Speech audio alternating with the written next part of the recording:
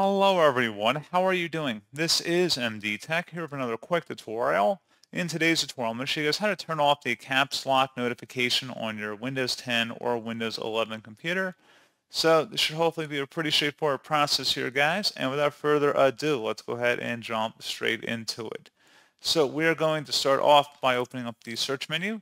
Type in settings. Best result should come back with settings. Go ahead and open that up. Select accessibility on the left panel here. And then on the right side, you want to scroll down and select keyboard underneath interaction. So go ahead and select keyboard here. And now that we're in here, there should be an option that says toggle keys.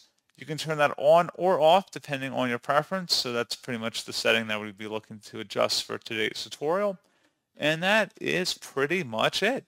So, as always, thank you guys for watching this brief tutorial. I do hope I was able to help you out, and I do look forward to catching you all in the next tutorial. Goodbye.